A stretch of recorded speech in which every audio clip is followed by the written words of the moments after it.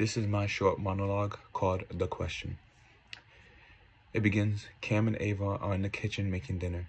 Suddenly, Ava asks Cam a question. Why did you sleep with my sister? Cam, because you turned me into your wife and never once asked me how I felt about it. Ava, my wife? What do you mean by that? Cam responds, the day that we got married, there was a role I thought I had to fill.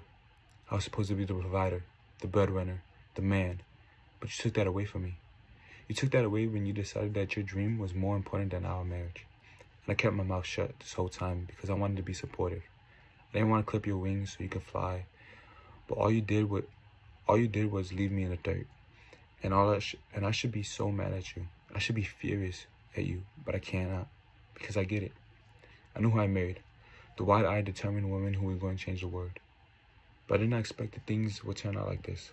So yeah, I decided to sleep with your sister because that was the first choice I have made since we got married that meant anything. And you know what? She treats me more like a man than you ever did. But why Anna? Why my sister? Because you have been selfish your whole life. Anna had to live her whole life in your shadow because you were too blind to notice anybody else who needed you. So when she came to me after we had that fight last June, I finally found someone who understood how lonely it was standing next to you. There's a long pause. Do you remember what I asked you last June? Where did you think the lonely place in the world was?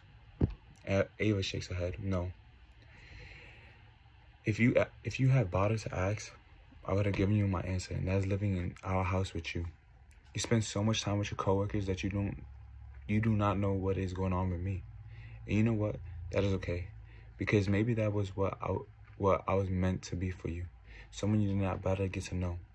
So I hope that your career gives you the fulfillment that you never gave me, because now I'm going to find it somewhere else.